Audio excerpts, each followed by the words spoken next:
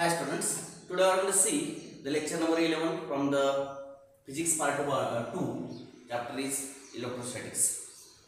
आता electrostatics नावाचा जो चॅप्टर आहे यामध्ये आपण काय केलं सगळ्याची पोटेन्शियल आणि पोटेन्शियलच्या एनर्जी याच्याशी निगडित सगळे कन्सेप्ट्स आतापर्यंत आपण पाहिल्या किंवा इलेक्ट्रिक फील्डशी निगडित अशा प्रकारचे कन्सेप्ट पाहिल्या. आज आपल्याला जे पाहिजे पाहिलं see the next topic called age capacitor. आजचा आपला जो टॉपिक आहे त्याचं नाव आहे काय सांगा कॅपॅसिटर. आता what R mean by capacitors. Capacitors म्हणजे काय?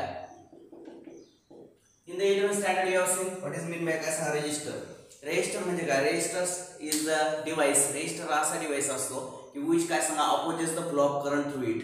जो काय करतो सांगा करंटच्या फ्लोला काय करतो अपोज करतो. आणि द एनर्जी लक्षात ठीक आहे तिची काय एनर्जी लागणार आहे कशासाठी टू ओव्हरकम द रेजिस्टर. रेजिस्टरवर मात करण्यासाठी जी एनर्जी खर्च होते it is dissipated in the form of heat. ती हीटच्या फॉर्ममध्ये तयार होते त्या ठिकाणी. म्हणजे याचा अर्थ रेजिस्टर हे असं इन्स्ट्रुमेंट आहे which can not store the energy. ती एनर्जी स्टोअर करू शकत नाही. ते फक्त काय करतं की करंटला अपोज करतो. परंतु करंटमधून जी एनर्जी असते it is converted in the form of energy in the form of heat. ती हीटमध्ये कन्वर्ट होऊन डिसिपेट होऊन जाते. परंतु ही एनर्जी स्टोअर नाही करू शकत. In order to develop such instrument which can store the energy. मग असं कुठलं तरी इन्स्ट्रुमेंट आपल्याकडे पाहिजे विच कॅन काय सांगा स्टोअर द इलेक्ट्रिकल एनर्जी. जे इलेक्ट्रिकल एनर्जी काय करू शकतो स्वतःमध्ये स्टोअर करू शकतं. म्हणून the concept that is the काय सांगा कॅपॅसिटर. म्हणून हे कॅपॅसिटर नावाचे एक कन्सेप्ट त्या ठिकाणी पुढे आले. तर सर्वांना capacitor is the instrument which can store the energy in itself. जे एनर्जी काय करू शकतो स्वतःमध्ये स्टोअर करू शकतं. कळतं सर्वांना. एनर्जी स्टोअर्ड इन कॅपॅसिटर नावाचे कन्सेप्ट आपण पाहणारच आहोत. How much energy it can store. पण पहिल्यांदा we R going to see what is mean by capacitor. सुरुवातीला आपण पाहूयात की कॅपॅसिटर म्हणजे नेमकं काय. हे लक्षात ठीक आहे. आता पहा कुठली प्लेट आहे पहा कॅपॅसिटर. मी त्यासाठी तुम्हाला एक्सप्लेन करण्यासाठी काय करतो एक प्लेट असे घेतो पहा लक्षात घ्या. आणि इट इज गिवन द काय सांगा चार्ज. मी त्याला चार्ज प्रोव्हाइड करतोय पहा लक्षात घ्या. आय एम प्रोव्हाइडिंग द काय सांगा चार्ज टू दिस काय सांगा प्लेट.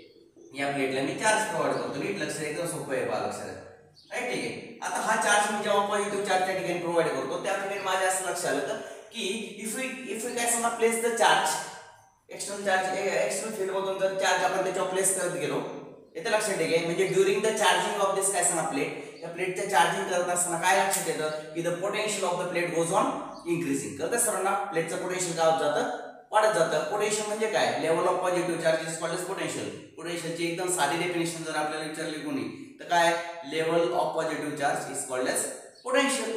बरोबर की नाही. असे पोटेन्शियलची साधी डेफिनेशन आपल्या सर्वांना माहिती आहे. मग लेवल ऑफ पॉझिटिव्ह चार्ज. मग पॉझिटिव्ह चार्ज जर आपण त्याच्यावर काय त्याला सांगा अप्लाय करत गेलो स्टोअर करत गेलो त्याच्यामध्ये तर इट्स पोटेन्शियल गोज ऑन काय सांगा इन्क्रीजिंग. त्याचं पोटेन्शियल इन्क्रीज होतं हे लक्षात घ्या. तर सर्वांना मग आता मला सांगा म्हणून आपण असं म्हणू शकतो की पोटेन्शियल ऑफ द काय सांगा plate or conductor is directly proportional to the charge on the conductor. आपण काय शब्द वापरला पहा लक्षात. पोटेन्शियल ऑन द काय सांगा conductor is directly proportional to the charge on the काय सांगा कंडक्टर. येते लक्षात सर्वांच्या येणं लक्षात ठीक आहे. अशा पद्धतीने आपण त्या ठिकाणी एक सूत्र वापरतो किंवा आपण असं पण म्हणू शकतो की charge is direct proportional to काय सांगा पोटेन्शियल. येते लक्षात. अशा पद्धतीने आपण त्या ठिकाणी काय करू शकतो नोटिफिकेशन वापरू शकतो. कळतं सर्वांना ठीक आहे. आता चार्ज इक्वल टू काय प्रोपोर्शनल टू काय सांगा पोटेन्शियल असं आलं. मग मी काय करतो पहा लक्षात चार्ज इज इक्वल टू काय सांगा त्या ठिकाणी कॉन्स्टंट घेतो त्याला मी म्हणणार आहे capacitance or capacitance of the काय सांगा कॅपॅसिटर. कळतं सर्वांना ठीक आहे. कॅपॅसिटन्स इंटू काय सांगा व्ही असं आलं. कळतं सर्वांना. Q equal to C V असं लिहिलं. नीट लक्ष आलं सर्वांच्या ठीक आहे. पहा लक्ष द्या नीट लक्ष द्या. Charge on a conductor charge on काय सांगा conductor is direct proportional to काय सांगा पोटेन्शियल ऑफ अ कंडक्टर. जेवढा आपण त्या कंडक्टरवर जास्त चार्ज प्रोव्हाइड करू तेवढं काय सांगा त्याचं पोटेन्शियल जास्त वाढणार आहे. पोटेन्शियल म्हणजे काय level of positive charge on the conductor is called age potential of that conductor.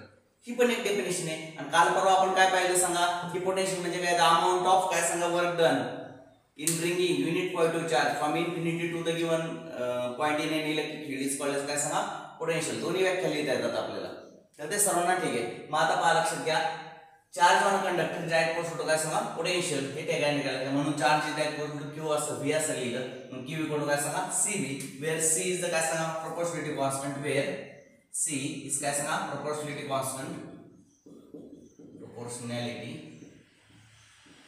Constant C कोण आहे तर it is the proportionality constant. It is called age capacitance of conductor. त्याला काय म्हणतात सांगा त्या कंडक्टरचा कॅपॅसिटन्स असं म्हणतात. तर ते सर्वांना ठीक आहे. मग आता पहा लक्षात म्हणून आपण सी इज इक्वल टू काय लिहिता येईल आपल्याला सांगा क्यू अपॉन व्ही असं लिहिता येईल. लक्षात ठीक आहे सी इक्वल टू काय सांगा क्यू अपॉन पी आलं लक्षात सर्वांच्या ठीक in this way we can write the काय सांगा कॅपॅसिटन्स ऑफ द काय सांगा कंडक्टर तर कंडक्टरचा कॅपॅसिटन्स जो आहे आपल्याला या प्रकारे काय करता येईल सांगा लिहिता येईल तर ते सर्वांना ठीक आहे आता मला काय करायचं बालक what I am going to tail you see equal to Q upon V आलं आता मला सांगा what is the unit of काय सांगा क्यू क्यू कसे मोजला जातो सांगा मला चार्ज कसे मोजला जातो कोलॉम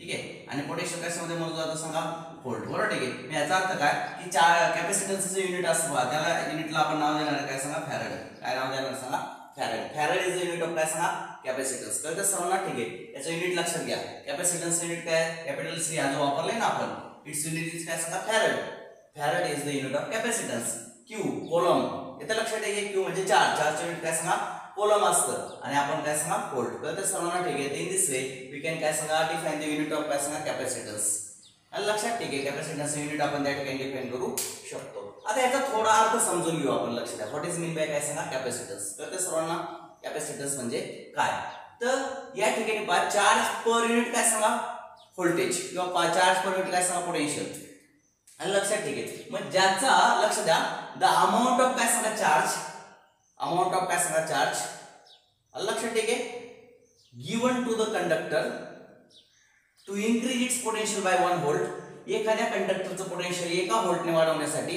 त्याला जेवढा चार्ज प्रोव्हाइड करावा लागतो लक्षात ठीक आहे त्या चार्जला त्या कंडक्टरचे काय म्हणतात सांगा कॅपॅसिटी असं म्हणतात किंवा कॅपॅसिटन्स असं म्हणतात तर सर्वांना पहा लक्ष द्या द अमाउंट ऑफ काय सांगा चार्ज बरोबर ठीक आहे स्टोर्ड इन द काय सांगा conductor to increase its potential bye 1 volt म्हणजे एखाद्या कंडक्टरचं पोटेन्शियल 1 व्होल्टने वाढवण्यासाठी त्याला किती चार्ज प्रोव्हाइड करावा लागतो चार्ज पर युनिट पोटेन्शियल बरोबर की नाही सर्वांना मग आता पहा the amount of charge required to increase the potential of the conductor bye 1 volt is called age काय सांगा कॅपॅसिटी ऑफ दॅट कंडक्टर त्याला आपण काय म्हणतो सांगा त्या कंडक्टरची कॅपॅसिटी असं म्हणतो असतो तर ते सर्वांना ठीक आहे म्हणजे असं पहा लक्षात घ्या समजा हा कंडक्टर आहे हा ए नावाचा कंडक्टर लक्षात द्या हा ए नावाचा कंडक्टर आहे त्याचं पोटेन्शियल आता असं म्हणजे 220 व्होल्ट आहे त्याचं पोटेन्शियल किती आहे सांगा असं गृहीत धरा काय पण आता त्याचं पोटेन्शियल मला 220 चं किती करायचं 221 करायचे म्हणजे याचा अर्थ मला कितीने वाढवायचे पोटेन्शियल 1 व्होल्टने पोटेन्शियल इन्क्रीज करायचे तर मला त्याला किती चार्ज प्रोव्हाइड करावा लागतो तो असं गृहीत धरू की 50 कोलम चार्ज प्रोव्हाइड करावा लागतो म्हणजे त्याचं पोटेन्शियल एकाने वाढण्यासाठी 50 कोलम म्हणजे 50 कोलम चार्ज कॅन बी काय सांगा स्टोर्ड इन इट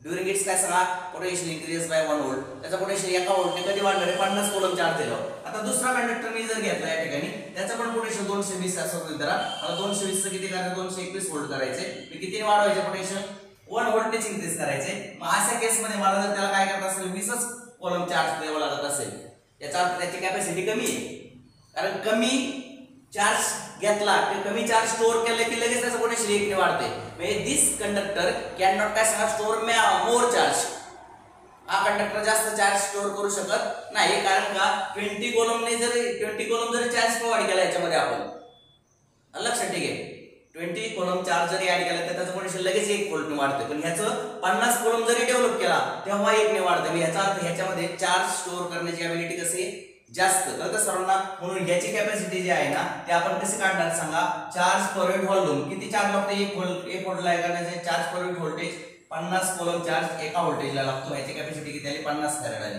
आणि याची कॅपॅसिटी जर आपण काढली तर पहा चार्ज किती आहे सांगा किती चार्ज आहे 20 कोलम चार्ज पाठवला की त्याचं पोटेन्शियल लगेच 1 व्होल्ट वाढतं म्हणजे त्याची कॅपॅसिटी किती आली सांगा 20 फॅरेड आली नीट लक्षात घ्या तर ते सर्वांना कॅपॅसिटी ऑफ दिस कंडक्टर किंवा दिस हा जो काय पेसमी नावाचा कंडक्टर आहे त्याची कॅपॅसिटी 50 फॅरेड आहे म्हणजे दिस conductor can store more energy without its increase in the काय सांगा पोटेन्शियल पोटेन्शियल मध्ये जास्त वाढ होऊ न देता हा कंडक्टर जास्त एनर्जी काय करू शकतो सांगा स्टोअर करू शकतो जास्त चार्ज स्टोअर करू शकतो मग दिस ॲबिलिटी टू होल्ड द काय सांगा charge inside the conductor without ॲप्रिशिएबल increase in its potential potential जास्त वाढू न देता पोटेन्शियल जास्त 1 व्होल्टेज त्याचं पण वाढलं याचं पण वाढलं म्हणजे यांनी 50 कोलम चार्ज स्टोअर केलाय आणि हा किती करतोय फक्त 20 कोलम चार्ज स्टोअर करतोय याचा अर्थ चार्ज होल्ड कॅपॅसिटी जी आहे या कंडक्टरची जास्त आहे म्हणजे याची कॅपॅसिटी काय सांगा जास्त कॅपॅसिटी म्हणजे काय holding capacity charge holding capacity तर ते सर्वांना per unit potential is greater of this conductor that's why it's capacity is greater capacity of is greater तर ते सर्वांना what is mean by capacity capacity is nothing but काय सांगा charge holding capacity किंवा काय सांगा holding of charge without ॲप्रिशिएबल increase in the काय सांगा पोटेन्शियल म्हणजे जो कंडक्टर पोटेन्शियलच्या मध्ये इन्क्रीज न होऊ देता जास्तीत जास्त चार्ज स्टोअर करू शकतो त्याला म्हणायचं काय सांगा इट हॅज मोर कॅपॅसिटी त्याची कॅपॅसिटी कशी असते जास्त असते. Capacity is the ability of storing the काय सांगा charge in the conductor without ॲप्रिशिएबल increase in काय सांगा पोटेन्शियल. पोटेन्शियलमध्ये वाढ होऊ न देता एखाद्या कंडक्टरकडे चार्ज होल्ड करण्याची जी ॲबिलिटी असते त्या ॲबिलिटीला काय म्हणतात सांगा कॅपॅसिटी. आपण एकदा त्याचं पोटेन्शियल एकनेच वाढलं पण चार्ज किती स्टोअर केला 50 कोलम चार्ज झालं तेव्हा एक पोटेन्शियल वाढवलं. याची कॅपॅसिटी आली 50 ची आणि याने काय केलं एकनेच पोटेन्शियल वाढलं 220 221 केलं पण चार्ज किती 20 कोलमलाच त्याचं पोटेन्शियल लगेच एकने वाढलं. याचा अर्थ याची कॅपॅसिटी कमी आहे तो कमी चार्ज काय करू शकतो स्टोअर करू शकतो. विदाउट इन्क्रीज इन पोटेन्शियल मध्ये जास्त इन्क्रीज होऊ न देता जो कंडक्टर जास्त चार्ज स्टोअर करू शकतो त्याची कॅपॅसिटी जास्त आणि जो चार्ज काय करतो सांगा कमी चार्ज स्टोअर करू शकतो 1 व्होल्ट पोटेन्शियलला त्याला त्याची कॅपॅसिटी कमी. तर त्या सर्वांना तास प्रकारे कॅपॅसिटी म्हणजे काय कॅपॅसिटी कशी काढायची कळायला सर्वांना काय the charge required to increase the potential of the conductor bye 1 volt. लक्षात कॅपॅसिटन्स म्हणजे काय कळालं का what is mean by capacitance the amount of काय द ॲबिलिटी ऑफ द काय सांगा कंडक्टर टू होल्ड द काय सांगा चार्ज. येते लक्षात ठीक आहे विदाउट ॲप्रिशिएबल इन्क्रीज इन काय सांगा पोटेन्शियल. मी लागले ते रिपीटेशन लिहितो the ability of a conductor to hold the charge hold the काय सांगा charge without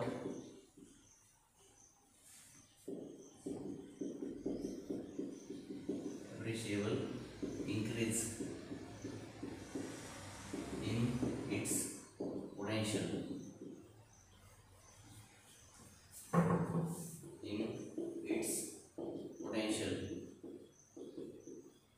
is called as capacitance of that conductor. त्याला काय म्हणतात त्या कंडक्टरचा कॅपॅसिटन्स असं म्हणतात. कळेल सगळ्यांना. the ability of a conductor to hold a charge without appreciable increase in काय सांगा potential is called as काय सांगा कॅपॅसिटन्स ऑफ द कंडक्टर. अशा पद्धतीने आपण कॅपॅसिटन्स म्हणजे काय ते सांगू शकतो. पण त्या सर्वांना मी या ठिकाणी परत एकदा कॅपॅसिटन्स हे जे काही मॅथमॅटिकल फॉर्म्युलेशन झालेले आहे त्याच्या आधारे सुद्धा आपण डेफिनेशन लिहितो. लक्षात what is mean by capacitance. तर त्या सर्वांना दस capacity of a conductor capacity of काय सांगा conductor is defined as the amount of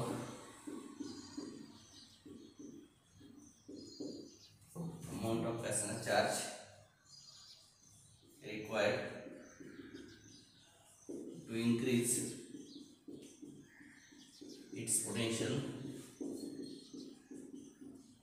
by 1 volt.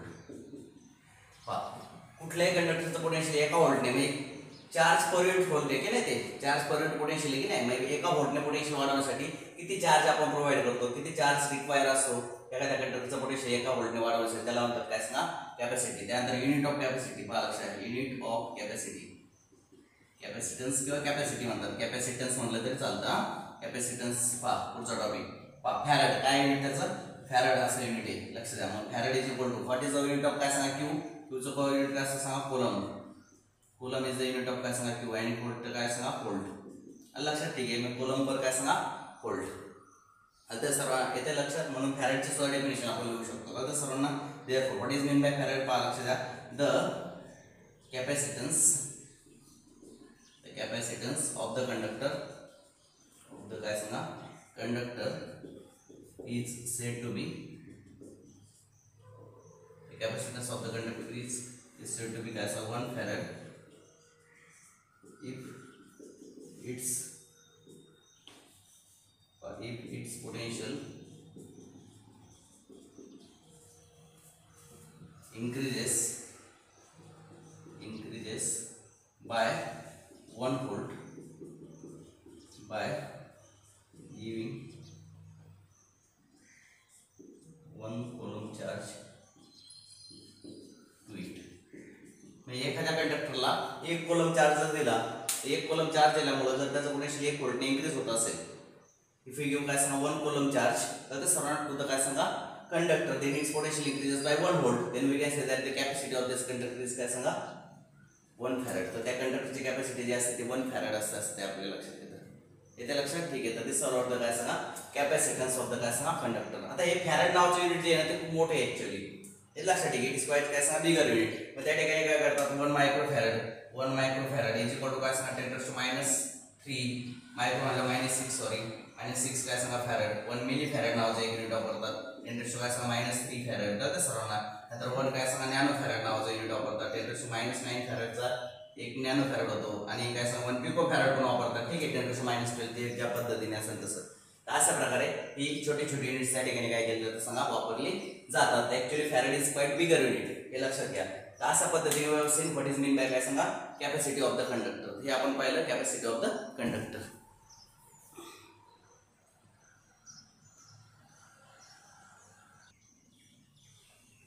तर पहा अशा प्रकारे आपण पाहिलं कॅपॅसिटन्स ऑफ द कंडक्टर. कळतं सर्वांना? ठीक आहे. आता हाऊ टू इन्क्रीज द काय सांगा कॅपॅसिटर बनवतात कसा.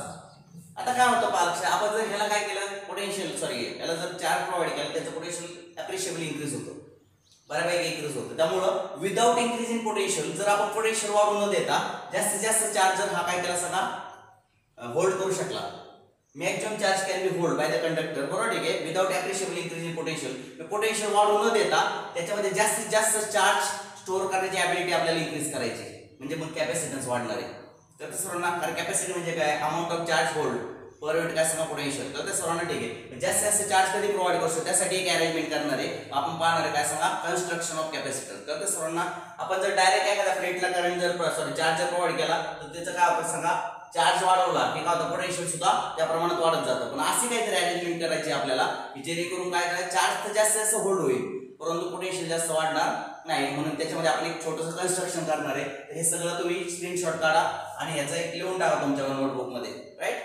ठीक आहे. आता मी चाललोय हाऊ टू काय सांगा how to find out the काय सांगा कॅपॅसिटी किंवा how to increase the capacity of the काय सांगा कंडक्टर. कंडक्टरची कॅपॅसिटी कशी वाढवायची म्हणजेच काय कन्स्ट्रक्शन ऑफ काय सांगा पॅरलल प्लेट कॅपॅसिटर. ठीक आहे झालं? ठीक आहे. चला आता मी जो टॉपिक आता शिकवणार आहे त्याचं नाव आहे कन्स्ट्रक्शन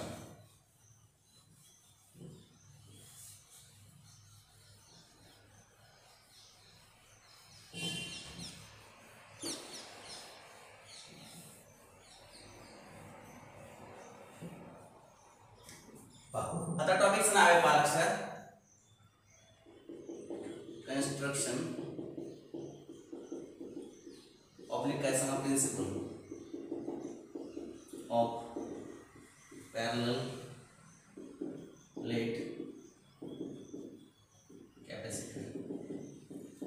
आता एखाद्या कंडक्टरची कॅपॅसिटी इन्क्रीज कशी करायची म्हणजे इट कॅन काय सांगा स्टोअर मोर चार्ज विदाउट इन्क्रीजिंग काय सांगा without appreciably increase in potential. म्हणजे जास्तीत जास्त चार्ज त्याने होल्ड केला पाहिजे परंतु त्याचं पोटेन्शियल वाढलं नाही पाहिजे. Without increasing the potential it can hold the काय सांगा मॅक्सिमम चार्ज, त्याला म्हणतात कॅपॅसिटी इन्क्रीज झाली. मग जास्तीत जास्त कॅपॅसिटी वाढवण्यासाठी काय करायला पाहिजे आपण लक्षात तर पहा कन्सिडर द काय सांगा 2 प्लेट्स. ही एक प्लेट आहे असं उदाहरण देर आर 2 पॅरलल प्लेट्स पहा लक्षात घ्या हॅविंग सम cross section area equal cross section एरियाच्या 2 पॅरलल प्लेट्स आपण घेतल्या असं उदाहरण. वन इज द काय सांगा neck Dynamo another is the insulated. अशा प्रकारच्या 2 प्लेट्स या ठिकाणी मी घेतल्या. नीट लक्ष द्या.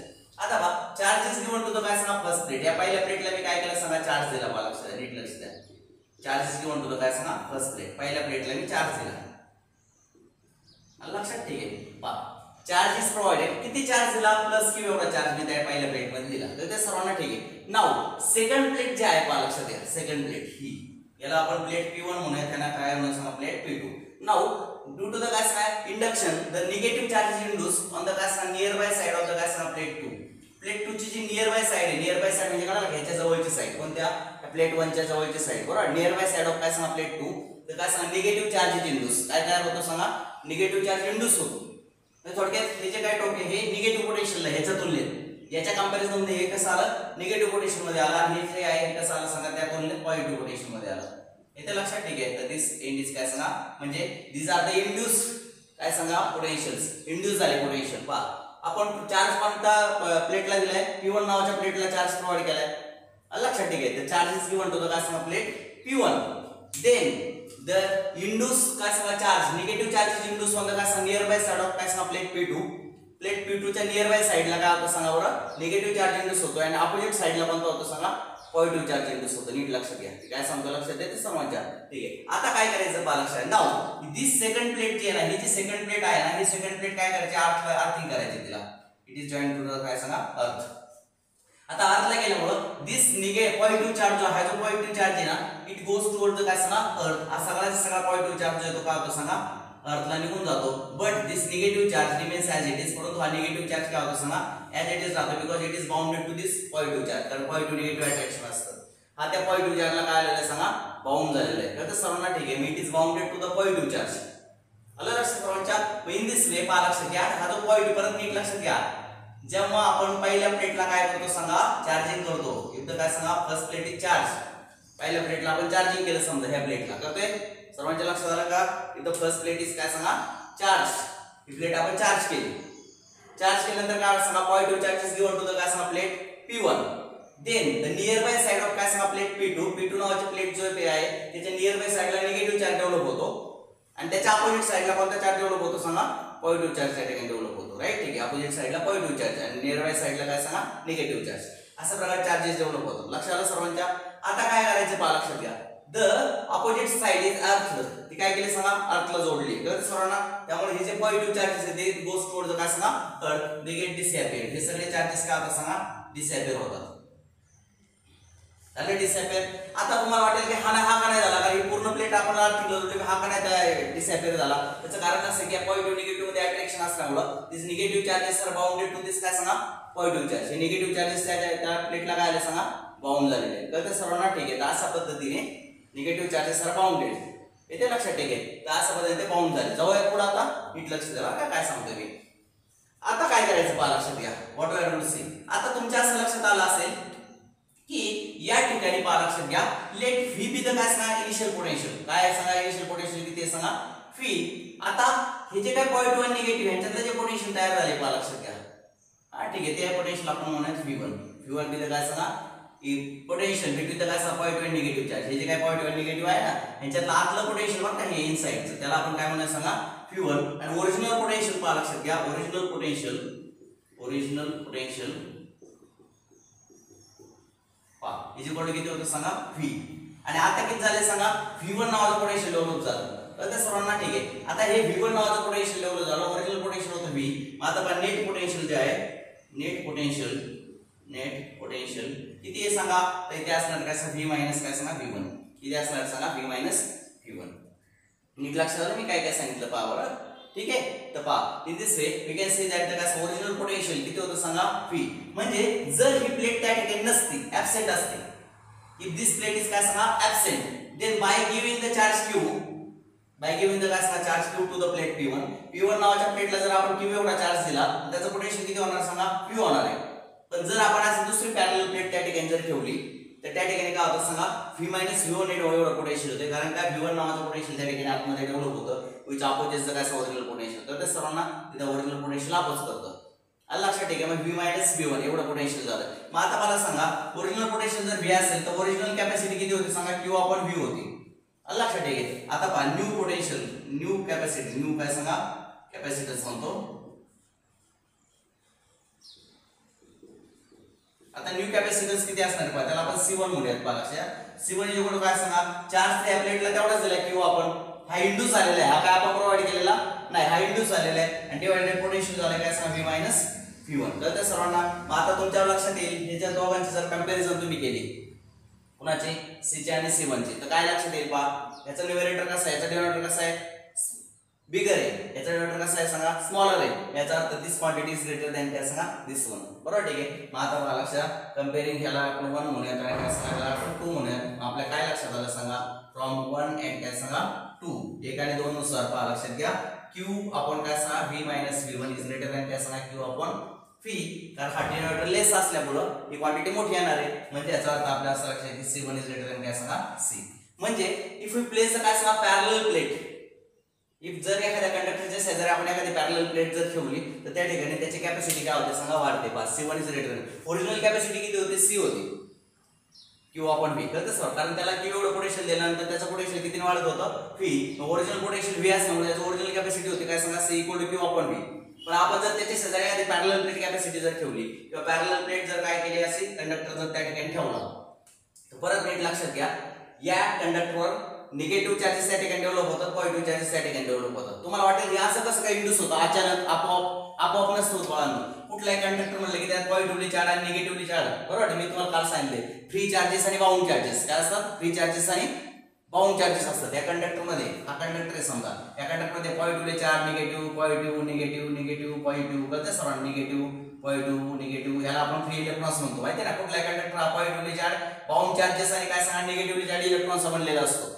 जेव्हा तुम्ही काय करता याच्या शेजारी ठेवता तेव्हा सगळेचे सगळे इलेक्ट्रॉन जे येते पॉझिटिव्ह इलेक्ट्रॉन ह्या बाजूला येतात आणि हे सगळे निगेटिव्ह चार्जेस ह्या बाजूला येतात आणि हे सगळे पॉझिटिव्ह चार्जेस आहेत ना ते ह्या बाजूला जातात. हे थोडक्यात पोलॅरिटी तयार होते.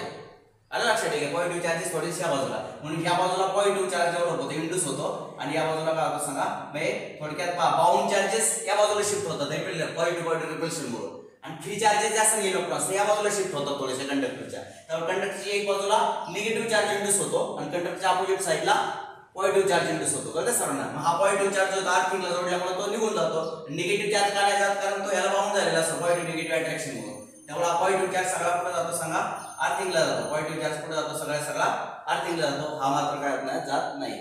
आणि अशामुळे हे निगेटिव्ह चार्ज म्हणून निगेटिव्ह पोटेन्शियल त्या ठिकाणी V1 नावाचं पोटेन्शियल तयार झालं. किती V1 इज द पोटेन्शियल, बरोबर, created in this particular plate. मग नेट पोटेन्शियल किती झालं V - V1. हे एकट्या प्लेटचं पोटेन्शियल किती होतं V. याच्यामध्ये किती निगेटिव्ह -V1 नावाचं पोटेन्शियल तयार झालं. तेवढा निगेटिव्ह चार्ज इंड्यूस होईल तेवढा निगेटिव्ह पोटेन्शियल तयार होईल त्या ठिकाणी. मग किती पोटेन्शियल तयार झालं सांगा, -V1. मग नेट पोटेन्शियल किती आलं सांगा, -V1. कळतं सर्वांना, V - V1. मग नेट कॅपॅसिटी आली काय सांगा, Q/V - V1. मग लक्षात आलं ओरिजिनल जर आपण ही प्लेट नसती लावली तर कॅपॅसिटी किती होती, Q/V होती. कारण ओरिजिनल पोटेन्शियल V होतं आणि आपण Q चार्ज दिला होता. पण ही पॅरलल प्लेट लावल्यामुळे काय आलं लक्षात घ्या, निगेटिव्ह पोटेन्शियल त्या ठिकाणी तयार झालं आणि त्यामुळे नेट पोटेन्शियल V- काय सांगा, V1. V1 is the induced potential. कळतं सर, इंड्यूस झालेलं पोटेन्शियल या प्लेट मध्ये इंड्यूस झालेलं काय सांगा पोटेन्शियल किती V1 आणि ते निगेटिव्ह आहे. त्यामुळे ओरिजिनल पोटेन्शियल होतं V. या प्लेटचं पोटेन्शियल किती होतं सांगा V आणि याचं किती झालं V1 इंड्यूस झाले, पण कसं मायनस. कळतं सर्वांना, अलग लक्षात ठीक आहे. अशा प्रकारे -V1 झालं. पण नेट पोटेन्शियल पूर्ण अरेंजमेंटचं नेट पोटेन्शियल झालं V - V1 आणि पूर्ण अरेंजमेंटची कॅपॅसिटी असते Q/V - V1 आणि निश्चितपणे ही क्वांटिटी याच्यापेक्षा जास्त आहे म्हणून C1 इज ग्रेटर दॅन काय सांगा C. म्हणजे असं आपल्या लक्षात येईल की याच्यावरून काय लक्षात आलं तुमच्या, इफ वी, याच्यावरून काय लक्षात आलं, इफ वी, आलं लक्षात आहे की arrange the parallel plate near by the काय सांगा प्लेट ऑफ द काय सांगा कंडक्टर. एखाद्या कंडक्टरच्या प्लेटच्या शेजारी जर आपण एखादी पॅरलल प्लेट जर त्या ठिकाणी जोडली, आलं लक्षात ठीक आहे, जर पॅरलल प्लेट काय केली त्या ठिकाणी जोडली तर काय बरोबर होते त्या ठिकाणी, what happens there, then the capacity of the conductor काय सांगा इन्क्रीजेस. त्या सिस्टमची कॅपॅसिटी काय होते सांगा इन्क्रीज होते. फक्त एक छोटीशी अरेंजमेंट केली. काय केली, कुठल्या प्लेटच्या शेजारी काय करायची, एक दुसरी प्लेट पॅरलल मध्ये ठेवायची आणि ती प्लेट पॅरलल मध्ये ठेवली. या प्लेटची कॅपॅसिटी किंवा या संपूर्ण अरेंजमेंटची कॅपॅसिटी काय होते सांगा ओरिजिनल पेक्षा जर ही नसेल तर कॅपॅसिटी किती होते Q/V. पण ही ठेवल्यामुळे कॅपॅसिटी किती आली Q/V - V1. पोटेन्शियल डिक्रीज झालं. इंड्यूस पोटेन्शियल काय झालं ते डिक्रीज झालं, निगेटिव्ह पोटेन्शियल तयार झालं, पोटेन्शियल कमी झालं त्याचं. कळते, ओरिजिनल पोटेन्शियल V होतं आता ते किती झालं V - V1 आणि पोटेन्शियल डिक्रीज झालं की कॅपॅसिटी वाढते. कळते सर्वांना, कॅपॅसिटी काय होते सांगा इन्क्रीज होते. लक्षात, जर कंडक्टर हे पॅरलल प्लेटच्या फॉर्म मध्ये असेल त्याला म्हणते पॅरलल प्लेट कॅपॅसिटर. आता कॅपॅसिटर पॅरलल प्लेट पण असतात, अशा दोन प्लेट जसं की उदाहरण दिलं. काही कॅपॅसिटर असे काय असतात सांगा स्पेरिकल पण असतात. आतल्या स्पेअरवर चार्ज द्यायचा आणि बाहेरच्या स्पेअरवर आतल्या बाजूने निगेटिव्ह चार्ज डेव्हलप होतो आणि त्याची जी आउटसाइड बाजू आहे ती आर्थिंगला जोडायची. याला म्हणतात काय सांगा बरं, स्पेरिकल कॅपॅसिटर. काय म्हणायचं, स्पेरिकल कॅपॅसिटर. काही कॅपॅसिटर सिलेंड्रिकल पण असतात, पहा लक्षात घ्या अशा प्रकारे. ठीक आहे, आतल्या सिलेंडरला काय करायचं सांगा चार्ज द्यायचे कुणाला, आतल्या सिलेंडरला, आणि याच्या आतल्या बाजूने निगेटिव्ह चार्ज इंड्यूस होईल आणि बाहेरची जी बाजू आहे ती आर्थिंगला जोडायची. तर सर्वांना याला काय म्हणतात सांगा सिलेंड्रिकल कॅपॅसिटर. ते capacitor parallel plate capacitor, cylindrical capacitor, spherical capacitor असे वेगवेगळ्या प्रकारचे कॅपॅसिटर मार्केटमध्ये अवेलेबल असतात. तर सर्वांना ठीक आहे. In this way we can increase. मी तुम्हाला प्रिन्सिपल सांगितलं कशा प्रकारे कॅपॅसिटर बनवतात. काही नाही, कुठल्याही कॅपॅसिटर बनवायचं असेल तर कंडक्टरच्या शेजारी एक पॅरलल कंडक्टर ठेवायचा आहे. ओरिजिनल कंडक्टर स्पेरिकल असेल तर स्पेरिकल कंडक्टर ठेवा, ओरिजिनल जर सिलेंड्रिकल असेल तर ओरिजिनल सिलेंड्रिकल ठेवा, ओरिजिनल प्लेट असेल तर त्याच्या शेजारी दुसरी प्लेट ठेवा आणि तिचं एक टोक कसं कुणाला जोडायचं सांगा आर्थिंगला जोडायचं. पाहायचं एक टोक कुणाला जोडायचं आर्थिंगला जोडायचं. असं याच्यावर पॉझिटिव्ह चार्ज द्यायचा, लक्षात ठीक आहे, आणि त्याच्या आतल्या बाजूला जो आहे ना निगेटिव्ह चार्ज तयार होईल आणि बाहेरचा पॉझिटिव्ह चार्ज आर्थिंगला जाईल. इथं पण तसंच कळतं सर्वांना. In this way we can prepare the काय सांगा डिफरंट कॅपॅसिटर्स. ही कन्सेप्ट लक्षात आली का? हा जर नसेल तर कॅपॅसिटी किती असते, त्याचं पोटेन्शियल Q जर आपण चार्ज दिलं तर पोटेन्शियल V होतं. कॅपॅसिटी किती आली Q आपण V आली. पण हा तिथे अप्लाय केल्यानंतर निगेटिव्ह चार्ज इंड्यूस होतो आतल्या बाजूला, पॉझिटिव्ह चार्ज आपण आर्थिंगला दिलाय, तर निगेटिव्ह पोटेन्शियल तयार झालं -V1. त्यामुळे नेट पोटेन्शियल आला V-V1. नेट पोटेन्शियल किती आलं V-V1. त्यामुळे नवीन कॅपॅसिटन्स किती आला हे तिथे ठेवल्यामुळं, ही सेकंड प्लेट त्याच्या शेजारी पॅरलल मध्ये ठेवल्यामुळं नेट कॅपॅसिटी आला C1 = Q अपॉन V-V1. आणि अशा प्रकारे डिनॉमिनेटर लेस झाला. V-V1 इज ग्रेटर दॅन काय सांगा V, म्हणून दिस फ्रॅक्शन इज ग्रेटर दॅन काय सांगा दिस फ्रॅक्शन, म्हणून C1 is greater than C. अशा प्रकारे कुठल्याही प्लेटच्या शेजारी जर एखादी पॅरलल प्लेट आपण ठेवली तर ही जी अरेंजमेंट तयार झाली, ह्या अरेंजमेंटची कॅपॅसिटी काय होते, वाढते. In this way we can increase the काय सांगा कॅपॅसिटी. आणि अशा प्रकारची अरेंजमेंट आपण करतो त्याला म्हणतात काय सांगा कॅपॅसिटर. काय म्हणायचं, कॅपॅसिटर्स. कळतंय सर्वांना? ठीक आहे. तर अशा पद्धतीने आपण आज शिकलो व्हॉट इज मीन बाय काय सांगा कॅपॅसिटर्स. उद्या आपण काय शिकणार आहे पहा लक्षात. What we R to C in the काय सांगा टुमॉरोज लेक्चर. उद्या आपण काय करणार आहे, जसं आपण 11वीला रेजिस्टर्स इन पॅरलल आणि रेजिस्टर्स इन काय सांगा सिरीज पाहिले, तसं आपल्याला कॅपॅसिटर्स इन पॅरलल म्हणजे कॅपॅसिटर जर पॅरलल मध्ये जोडले तर कॅपॅसिटी नेट कॅपॅसिटी वाढते का कमी होते, आणि कॅपॅसिटर जर सिरीज मध्ये जोडले तर नेट कॅपॅसिटी वाढते की कमी होते. तरी आपण ते उद्या शिकणार ते दोन टॉपिक्स. आज मी शिकवलं what is mean by capacitor, त्याची डेफिनेशन शिकवली, त्याचं युनिट शिकवलं, नंतर कॅपॅसिटर कसा कन्स्ट्रक्ट करतात विदाउट इन्क्रीजिंग पोटेन्शियल. पोटेन्शियल मध्ये जास्त वाढ होऊन देतात, कशी होल्डिंग कॅपॅसिटी वाढवायची, चार्ज होल्डिंग कॅपॅसिटी, ते पण शिकवले मी पॅरलल प्लेटच्या आधारे. राईट, ठीक आहे. आजचा दिवस एवढं. थँक्यू.